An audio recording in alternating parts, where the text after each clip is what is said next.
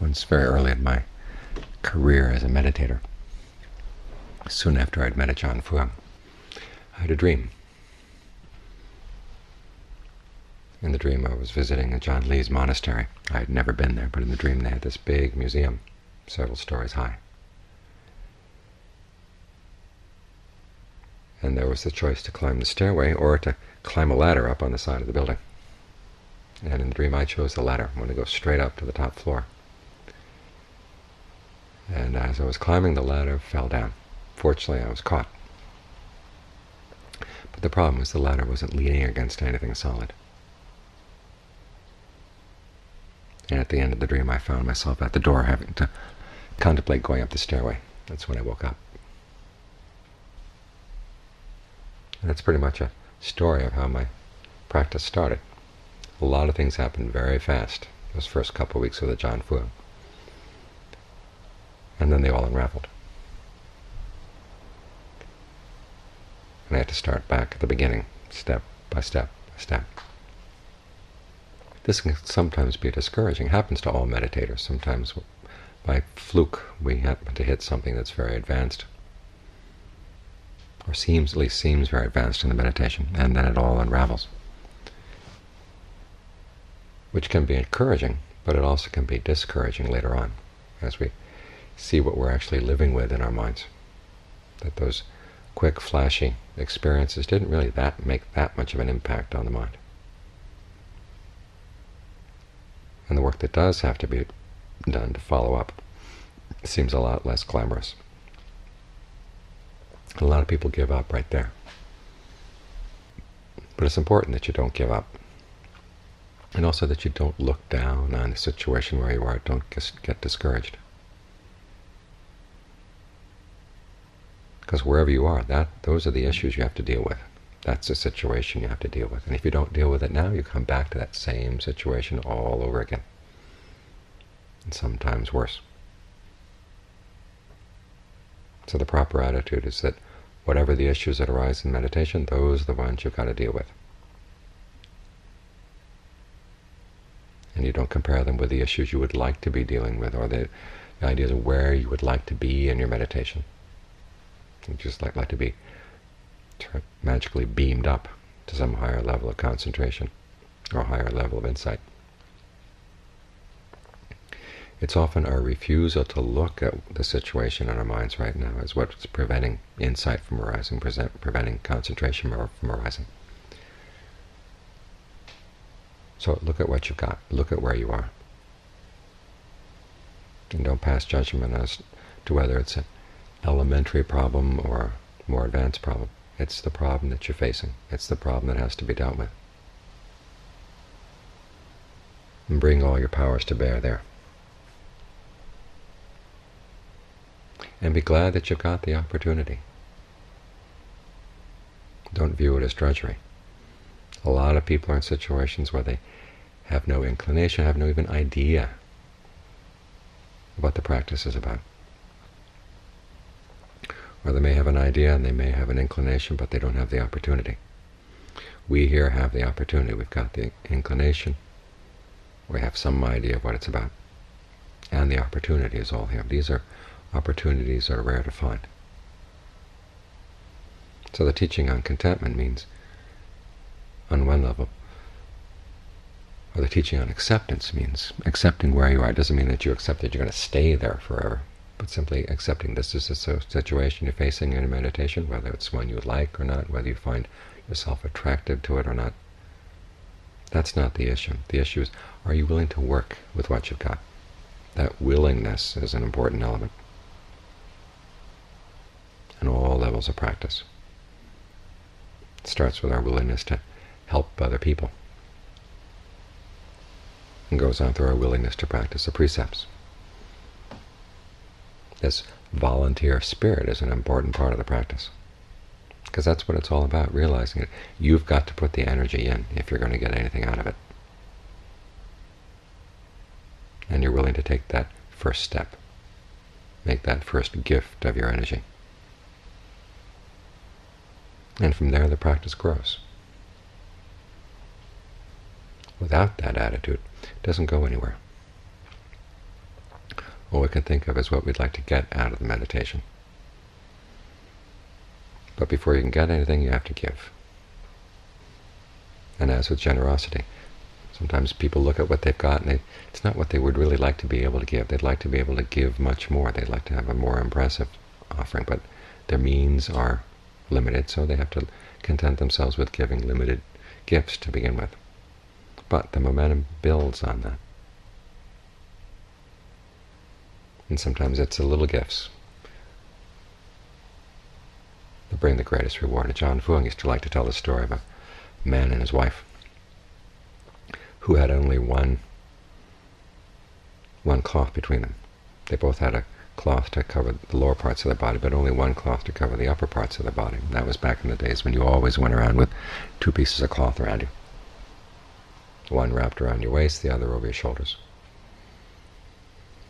Because they only had one shoulder cloth between them, they'd have to leave the house at separate times. If one was going out, the other one had to stay at home. They were that poor.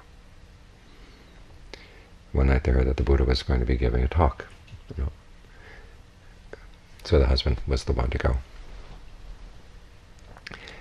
And the talk was basically on the topic of generosity, and the Buddha talked about all the rewards of generosity. And the husband kept sitting there thinking, this is why I'm so poor. I haven't been generous. What have I got to give? I have nothing. All I have is this one cloth. And if I give this, then I won't be able to go anywhere. But if I don't give this, what can I give? I'm not going to be able to give anything at all. So he battled back and forth, back and forth, back and forth in his mind for hours. And the Buddha, noting what was going on, just kept on talking, talking, talking. It was originally supposed to be a short Dhamma talk, but went on and on to midnight. The king was in the audience, lots of people were in the audience. They're wondering why the Dharma talk was going on so long. Finally, around midnight, the man stood up saying, "Victory, victory." He had overcome his stinginess. He was going to give the cloth to the Buddha. So he went down and gave the cloth. The people in the audience found out about the man, his poverty and his generosity. They were very impressed, and the king said, "Okay, I'll give him another cloth and other things in addition. A cloth and a horse and an elephant, all kinds of stuff, one of each." And the man was on a roll, so he gave all those things to the Buddha. So the king upped the ante, gave him 2 of each. The man gave all of that, kept doubling, 4, 8, finally 16. And at the point the man decided to keep 8 of each of these things, 8 pieces of gold, 8 pieces of silver, 8 cloths, pieces of cloth, 8 horses, 8 elephants, and gave the other 8 to the Buddha. And went home with the other remaining 8. The idea being that a small gift by a person of little means many times means a lot more in terms of the rewards than a large gift from someone who has large means. Because the first gift requires more of a sacrifice. The same principle applies in the meditation. When things aren't going well, you have to make a sacrifice of your pride, make a sacrifice of your ideas of what you would like things to be like in your mind, and get down to dealing with what you've got. Once you're able to make that sacrifice, then the rewards come. In the beginning, they may not be all that impressive.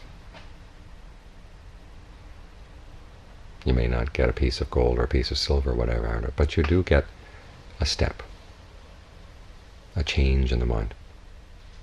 Much better than just sitting around being discouraged. So whatever the issues are that you're facing in your meditation, be content to deal with those issues, because those are the real issues. The genuine issues you've got to face. They may not stack up against the things you've read about or the things you've experienced in the past. But solid progress is much more valuable than the flashy stuff. And John Fuang had students who would come and sit with him and meditate for the first time and gain visions of this, that, and the other things, see visions of the past life. And a lot of his students felt discouraged by that. Here they've been sitting around meditating for months, and this person comes in and